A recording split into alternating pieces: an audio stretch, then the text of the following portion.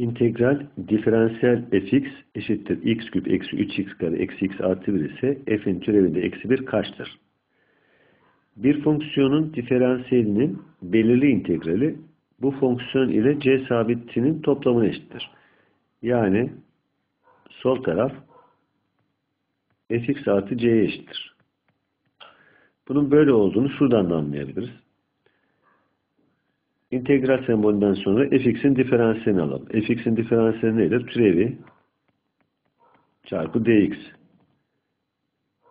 O zaman bu integralin sonucu da zaten f'in türevinin integrali fx'tir. Bir de sabit gelir. Fx artı c. Sağ taraf ne?